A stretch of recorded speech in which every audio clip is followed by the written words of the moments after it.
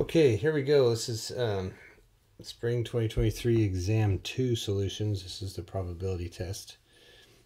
So let's go ahead and roll through this and hopefully get any questions answered that you still have. Number one, a survey of American women are asked to name their favorite color. And we got 19 said blue, red, da-da-da. The rest named another color. Okay, so we got 19 plus 19 plus 16 plus 11 plus 14. If I add those up, 19 plus 19, I'm grabbing my calculator, holy cow, plus 1, 4, I get 79 percent. So if that was, this was 79, then the rest named another color, so the other color had to be 21%. Or it should be 100 minus 79. Okay, probability of red or green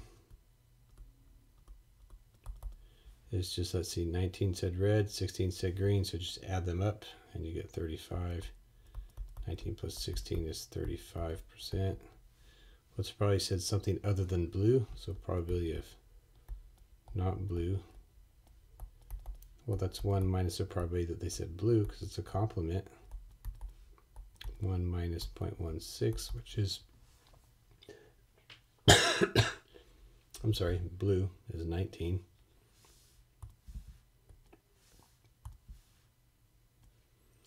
Which is 0.81 or 81%. You can leave them as decimals or percents. Either one is fine. All right, one town, 60% of all voters are Democrats. 2 voters are randomly selected. What's the probability that you got a Democrat and a Democrat? Well, that's probably you get a Democrat the first time, and they'll probably get a Democrat the second time. Now, if they told us how many people were in the city, then we could do 500 the first time and 499 the second time. We would go down. But we're assuming that the town's large enough that it's a 60% chance for picking a Democrat either time. Okay, so that'd be 0.36. Now, probably selecting a Republican and a Democrat in any order. Well, that means it's probably I'd pick a Republican and then a Democrat, or a Democrat and a Republican. Well, the probability of this happening is a Republican first is 40, and then a Democrat is 60, or I'm going to add it together. A Democrat is 60, and a Republican is 40, and if you do that, you get 0.48 or 48%. Okay, so don't forget, the or is the plus, and the and is the times, generally speaking. Okay? All right, 3. I've got my key right here as well, just so I can have the answers handy to save time on the calculations. So we got Spanish, French, and both. So when you see that, you should be thinking Venn diagram. Spanish, French. So 3% do both, 0.03. 22 are Spanish, so that means this would be 19, because 19 and 3 gives you the 22. And the French is 5, so that means 2% are over here. Right? And we could figure out what's on the outside if we need to. We'll see if we need to. So what's the probability that speaks Spanish and not French? Well, that'd be the 19%.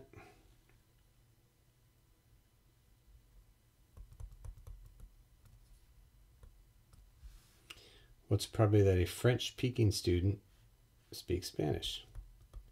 Spanish given French. So that's the probability that there's Spanish and French over probability of French. Spanish and French is 0.03. French is 0.05, which would be 0.60. Okay, given your French, we're only interested in these 5. If there were 100 people, there'd be 5 inside this circle. of those 5, how many speak Spanish? 3. So it'd be 3 out of 5 is where that comes from. Okay, if a single fair die is rolled, probability of 5 given there was odd. Oh, we did that one on the review. Probability of 5 given odd is 1 out of 3 because there's 3 odd ones. Delta card, 1 at a time, probably you get no black cards. So probability of red and red and red. 26 over 52, 25 over 51, because we don't replace them. 24 over 50, and if you do that, you get 0.118. If you're dealt 3, what's probably you have at least 1 black card?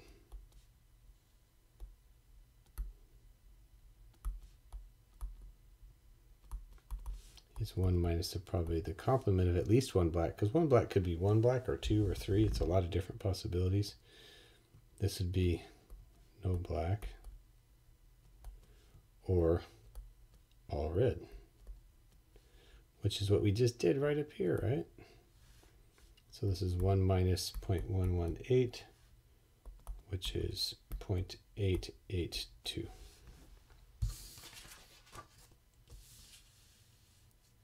All right, number 7. We've got disease. There's a test, but it's not accurate. If you have the disease, test positive or negative. So again, this is one of those tree diagrams because you either have the disease or no disease. And then here you test positive, negative, positive, negative. And we know 3.2% have the disease, 0.032. And if you have the disease, you'll test positive, 0.914. And if you don't have the disease, 0.042 will test positive. So if we fill in the others, 968, because those have to add up to 1, 0.086, and 0.958. Because remember, each pair has to add up to 1. So if I pick a person at random, what's probably they're infected and test positive, will have the disease, so that'd be 0.032 times 0.914. Right? Because if they're infected or they have disease and test positive, it's this and that. And you get 0.029. What's probably a person will test positive? Well, that's here or here. So that's out here or this branch.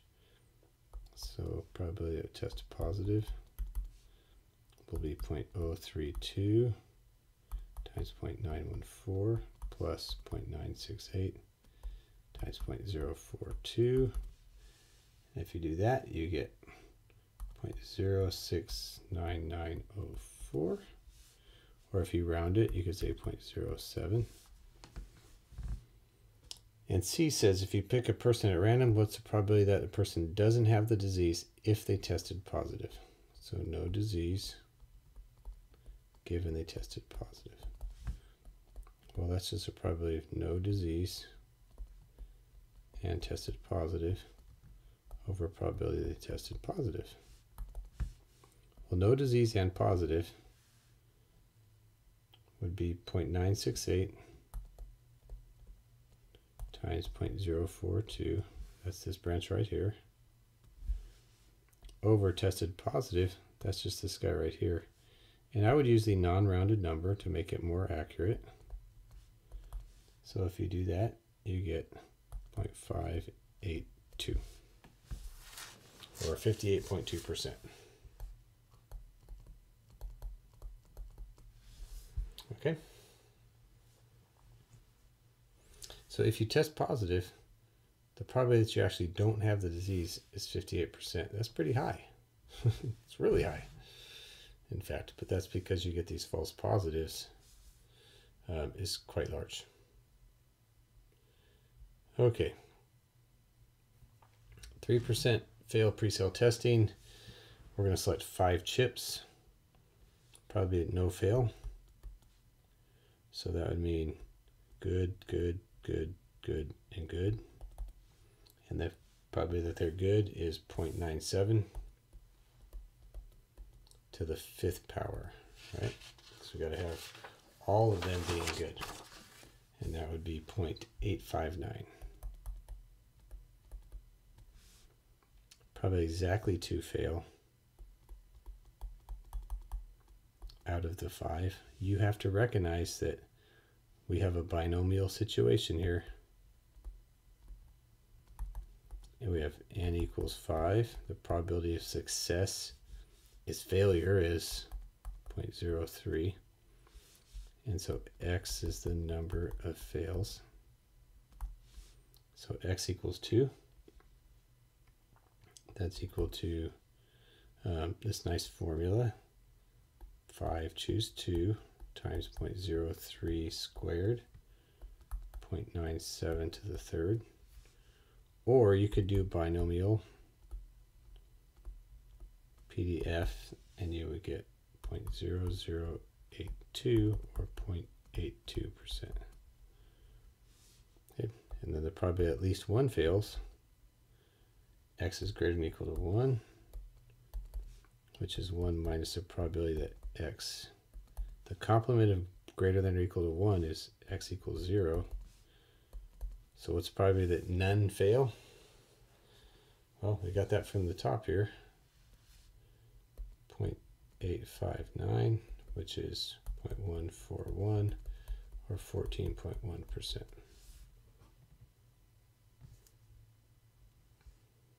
Okay. Number 9. How many ways can you arrange 6 books on a bookshelf if a different order is a different arrangement? Well, here's my 6 slots.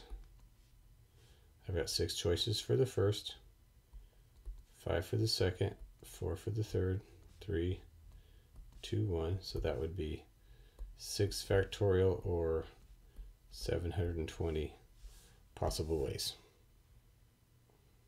Okay. Now, how many ways can I arrange all 6 if a different order is the same arrangement?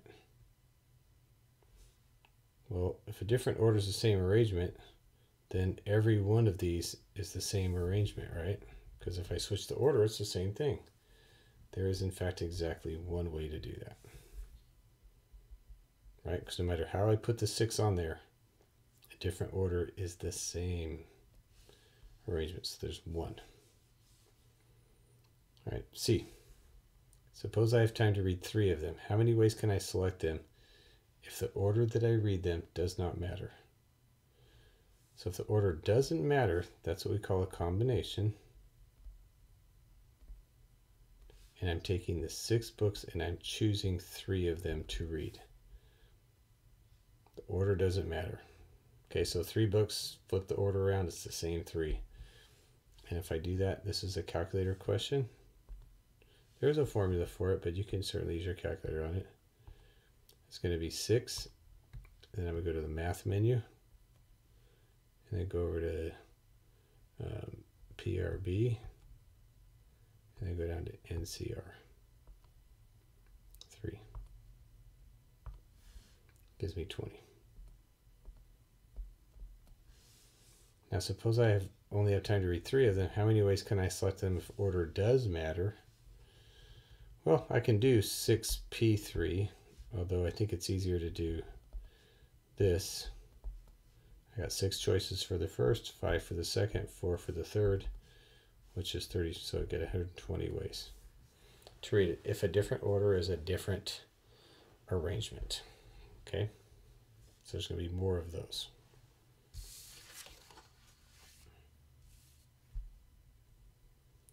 All right, 10.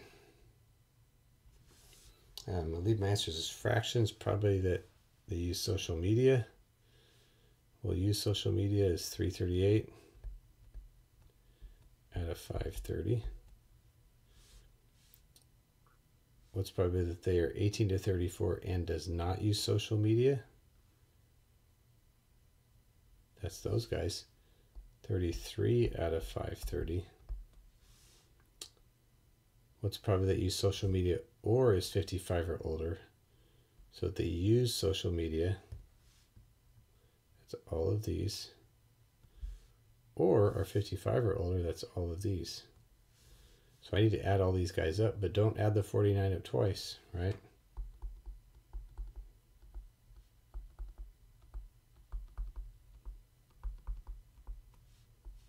Divided by 530. And if you do that, you get 404 over 530. Now sometimes you might do this, 338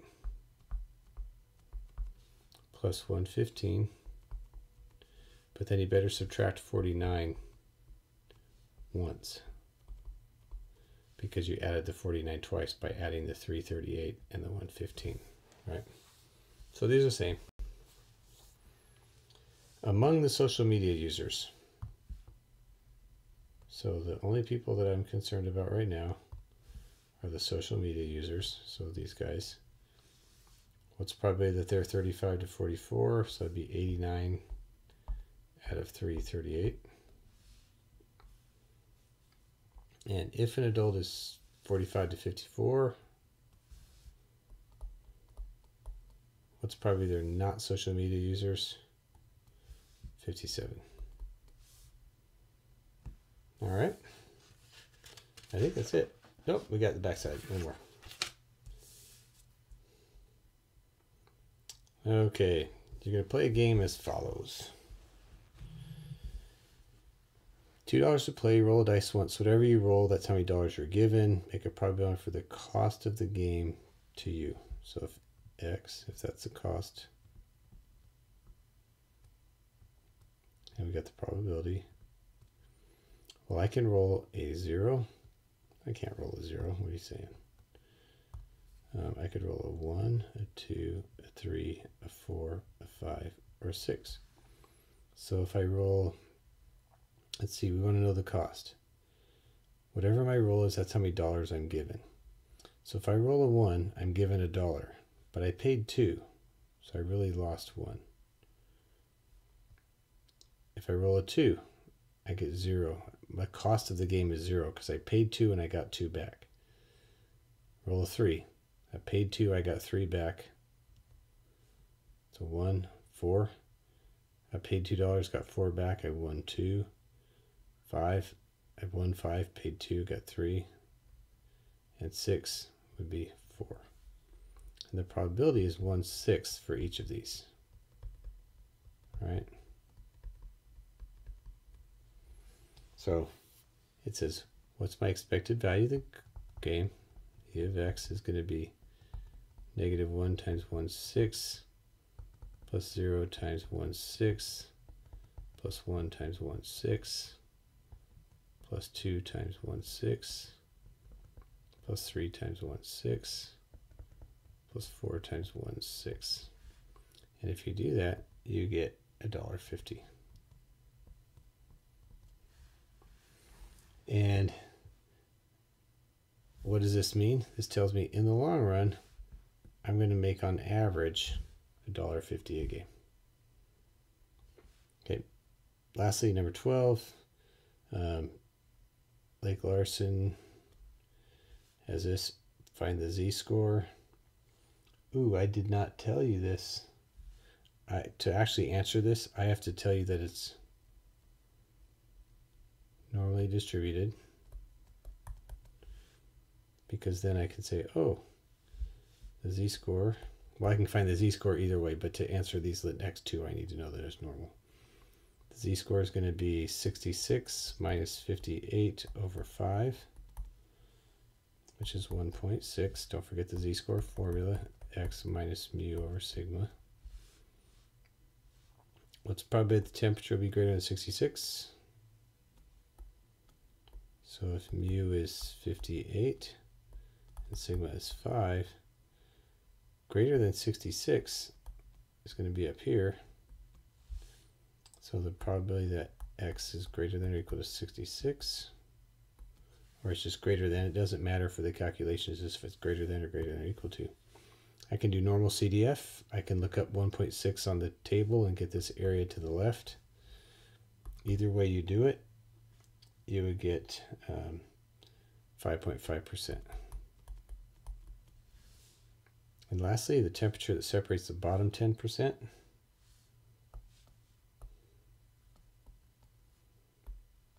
Mu is 58. Sigma is still 5. And now this is X, and this right here is 10%. So we're going to go backwards. So if you find the z-score, I think we did this in class yesterday, negative 1.28. So I know that z equals x minus mu over sigma.